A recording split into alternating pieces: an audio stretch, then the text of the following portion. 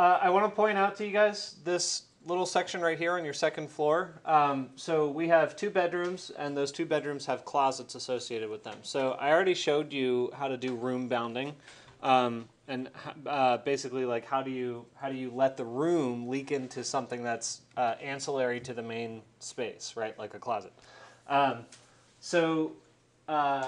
Basically, there's a difference between what we did on the first floor and what we have to do here. We actually have to split the wall before we make it room bounding, before we turn off room bounding, rather.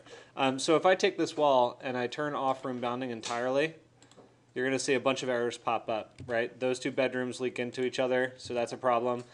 This bedroom leaks into both closets, and that's not what I want. So the objective is to break this wall, so I need to break it up into bits and pieces so that the correct room leaks into the correct closet. So I'm going to take this wall and split that in half, and basically I can take this and that segment and turn those off of room bounding. Technically I don't even have to do both, actually. I could just take this wall and turn that off, and that's going to leak in. Right, you can do that. That'll be fine.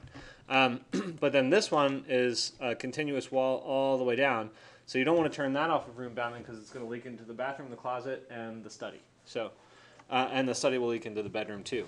So I'm going to click that, the split element, and then I'm going to clip this wall right there and right here, and just take that segment, and I'm going to turn that off of room bounding.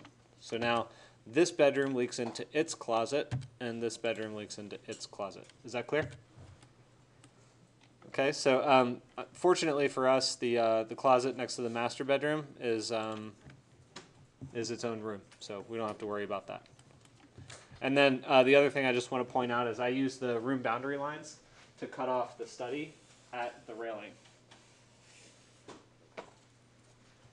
All right, so this is our objective we want to get here before we proceed with some other visibility items. Sounds good, Kevin.